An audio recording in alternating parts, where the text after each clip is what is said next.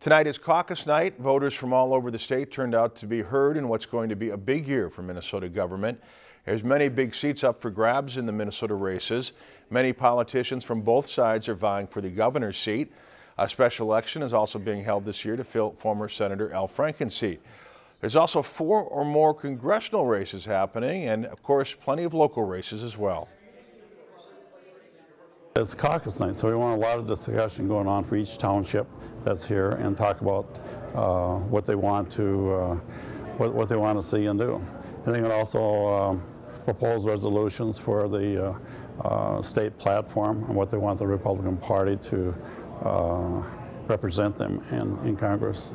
At the caucuses, individuals were given the chance to speak up for the candidates they felt were best suited for the job. Both Democrats and Republicans are also getting ready for their county conventions coming up later this year. Delegates were chosen from the attendees in each of the groups tonight, and those delegates will be assigned to attend the nominating conventions, which come up later on in June. Democracy is the foundation of our country, and it's really important that everyone gets out and votes and participates because it's a right that we're granted and it's not available in a lot of other parts of the world. So we should take advantage of the right that we have. Both groups said they were hopeful for big turnouts in both the caucuses and the later conventions. Ballots were due tonight at 9.